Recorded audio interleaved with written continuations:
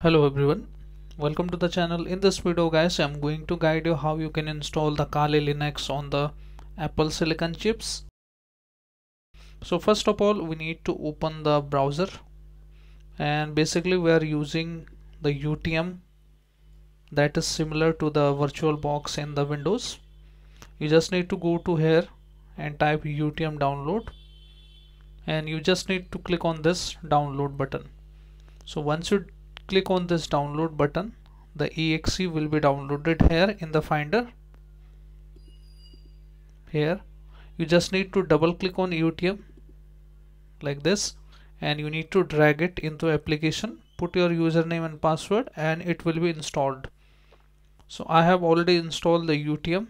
The next software you need is the Kali Linux ISO file. Type Kali Linux ISO, go to first official link of their website, and in here we need to go to this option, installer images. Click on this option and choose the Apple Silicon here. From here you need to click on download. So choose the location, just click on save, and it will be downloaded here. It is almost around 3.5 GB. You need to wait here for some time until it gets completed. So you need to have at least 30 GB of free space inside your SSD and at least 4 GB of RAM. It is needed for Kali Linux. You can give it 2 GB at least, but 4 GB is recommended in order to run it smoother. Now the ISO file is also done, so let me close this now, and you need to launch the UTM here. So this is the UTM app, you need to click on that, and from the first you just need to click on create new machine. Okay, select your virtualized, select your Linux, and from here we need to click on boot ISO image. Click on browse, go to the downloaded folder. Here is, select the ISO, click on open. Once you open, click on continue, give 4 GB at least, and give the 4 cores to it. You need to tick this option also, enable hardware. Okay, click on next and give at least 30 GB. This is the minimum you need to give, and this is the shared directory between your PC and this virtual machine. Let me give it to the desktop. Click on open, click on continue, and you can name it Kali Linux. Open the VM setting also, click this option and click on save.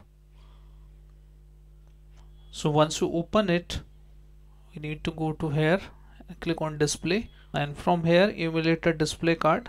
Leave everything as default, but if this not work, you can choose it later on, this one, Virtuo Ramp FV, and click on save. So I'm leaving everything default. Go to network.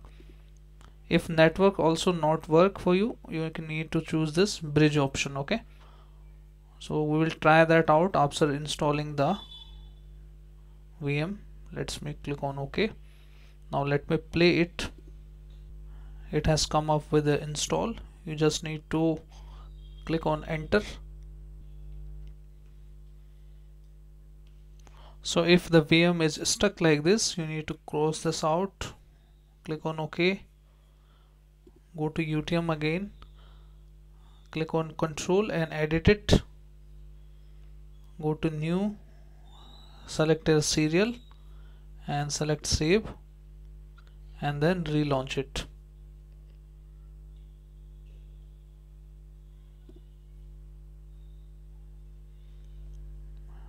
Press return key.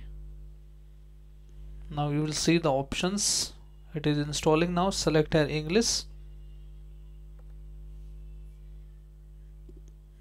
This is the location, so I'm selecting here India. select next. Keyboard layout, let it same. If after applying these methods guys you are getting any kind of issues, restart your Mac once and then try. So host name, I'm tapping here how to fix stack, click next. Domain name is not needed. This is the full new username, so I'm tapping here Kali, select next. The username of your account, let it as Kali. This is the password, so whatever password you prefer you can type, then click on return, reconfirm it, hit next. Now select here the first option, guided use entire disk, hit return key, virtual disk, all files in the partition recommended for new users, and finishing partitioning and write the changes to disk, yes, and select here Y.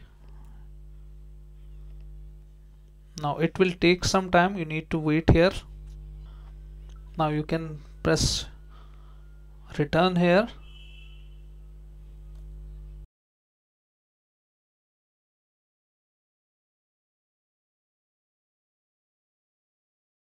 Now installation is finished, you need to click on enter to reboot your VM.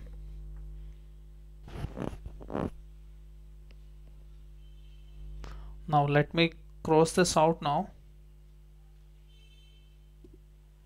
and we need to, so let me start the virtual machine guys.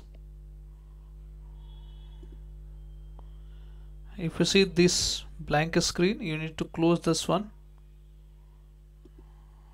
and you need to switch over to this, and this is a normal machine. We need to type here Kali, the username and the password you have set up during the set installation. Now you can see we have successfully installed the Kali Linux. So once the installation is done, open the terminal here, type as sudo, and we need to type as sudo space apt -get space update. Enter the password of your admin account, and we have successfully installed the update. Now it's time to upgrade the latest version, so we need to press up arrow key here, and instead of update you need to type a upgrade, press enter key and press here Y, and this is also going to take some time guys.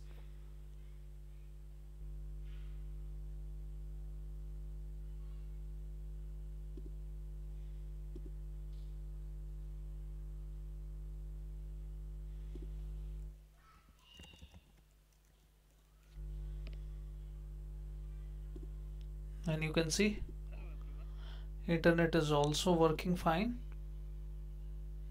so we don't need to do anything right now since everything is working fine here. So we can say we have successfully installed the Kali Linux on the Apple Silicon chips. Also you can clear the ISO file. If anything is here you need to clear it out. So hope this video helps you guys. If yes, then hit like, subscribe and share. Thank you. Thanks for watching.